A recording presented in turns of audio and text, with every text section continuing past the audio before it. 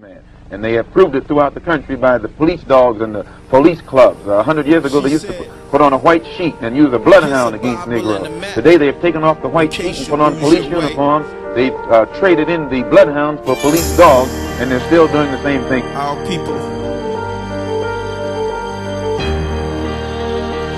who out in heaven,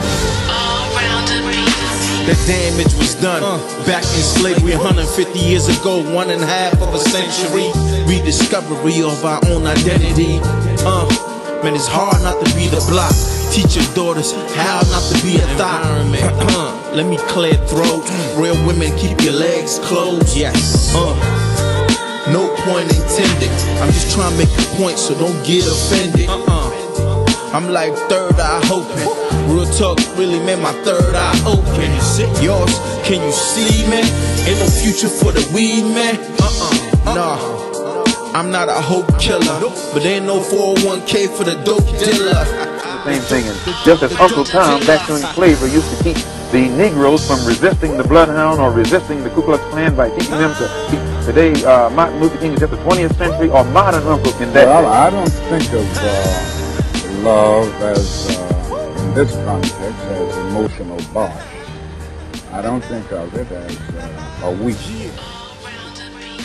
The death of a teacher, pardon my sins. I got a mind of a leader, a swagger of a king, root of all evil, the lover of the narrow, brown-skinned Hebrew. I see through pharaohs. Educated is my best feature, best look.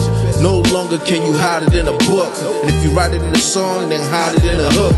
I peep the deep like I saw through a telescope. Enemies falling like the walls of Jericho.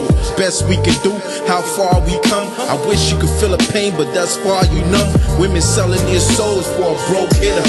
In the club trying to spot them, a gold digger. You peep the signs that I mentioned. Divine intervention.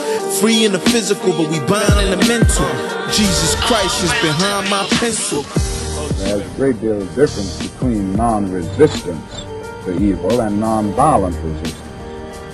Non-resistance leaves you in a state of stagnant passivity and deadening complacency, wherein non-violent resistance means that you do resist. I'm sick and tired of being frustrated, my heart gone. They dumb us down, so they gave us smartphones. Coast to coast, man, I'm bringing y'all the utmost. Land of milk and honey, I hope you don't lactose. It's Midnytesun, reporting the truth. How I keep it so real, and I'm recording the booth. Do resist in a very strong and determined manner.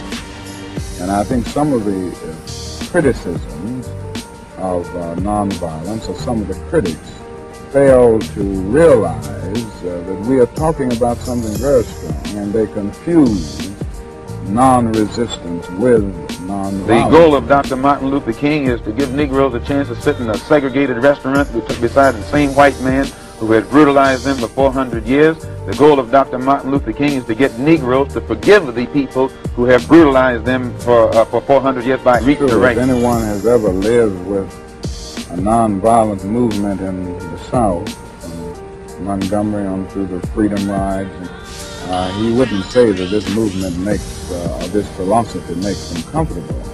I think it arouses a sense of shame within them often, in many instances.